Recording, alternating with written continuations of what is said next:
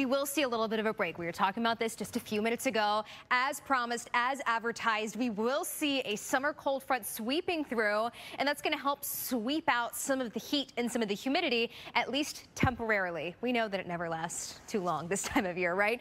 We already have some cool down. We already have a cool down, I should say, in places like Wyoming, Colorado, where we're anywhere from, 10 to even 25 degrees below average. So many 70s on the map in places that say just a couple of days ago we were talking about triple digits. I'm looking at you in North Dakota. It feels a lot better than what it has been.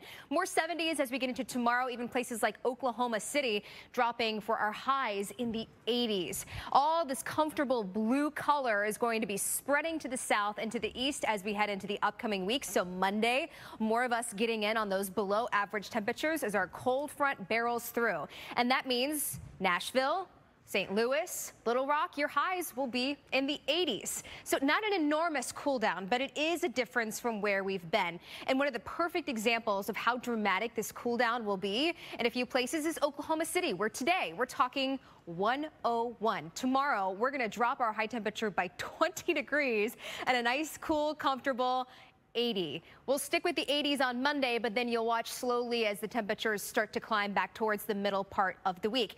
Nashville, you're another great example where you're going to see a little bit of heat relief going from the upper 90s to the mid 80s for Monday. But then look at this. By Wednesday, we are right back into the 90s. So, Colleen, this is the cold front that's going to be moving through, but we know very well that cold fronts really don't visit Florida too often this time of year.